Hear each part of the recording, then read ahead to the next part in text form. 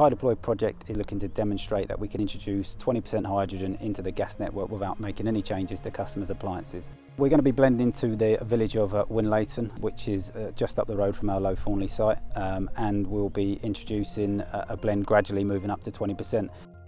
There's no impact with blending customers. We introduce a blend and they can operate their appliances, their cookers, their boilers just the same as they can today, and they'll be reducing carbon emissions by just using our gas. The HyDeploy project is a trial, but what we hope to achieve is to roll out blending across the UK. Once we look to roll this technology out, we can start to reduce carbon emissions fairly easily, and that will promote hydrogen production, which in turn could then move towards a 100% hydrogen journey. So we see HyDeploy as a real stepping stone into that net zero future. It's been a long road to get here with our partners at Cadent, and we've done a lot of engagement with customers out on the network, and we're already willing to go and looking forward to start blending in the near future.